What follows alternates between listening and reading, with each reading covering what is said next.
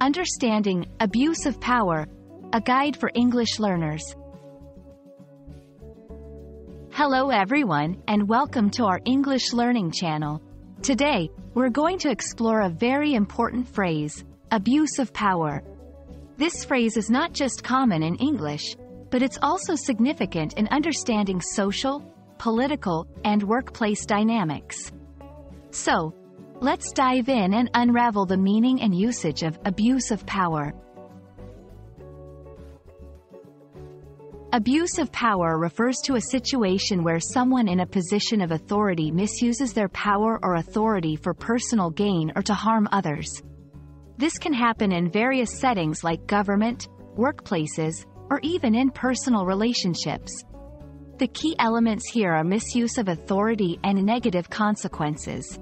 It's important to understand that power itself is not negative, but its misuse is what constitutes abuse. To understand this phrase better, let's look at some examples. 1. In politics, a government official using their position to benefit friends or family, bypassing laws or regulations. 2. In the workplace, a manager threatening to fire an employee unless they perform personal favors. 3. In relationships, one partner making all decisions without considering the other's feelings or opinions. These examples show how power can be misused in different contexts, leading to unfair or harmful situations. Recognizing abuse of power can be tricky. It often involves subtle actions or manipulations. Here are some signs: unfair treatment based on personal biases, decisions that benefit the powerful at the expense of others, using threats or fear to control people.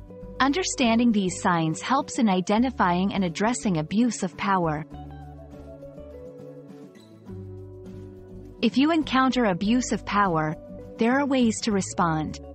Speak up. Safely express concerns to a trusted individual or authority. Document incidents. Keep records of any abusive behavior. Seek support. Reach out to organizations or groups that can offer help or advice. It's important to approach this sensitively and safely.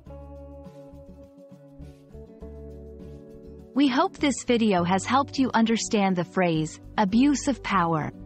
Remember, recognizing and addressing such abuse is crucial in maintaining fair and just environments, whether it's in a country, workplace, or personal relationship. Stay empowered, and see you in our next video.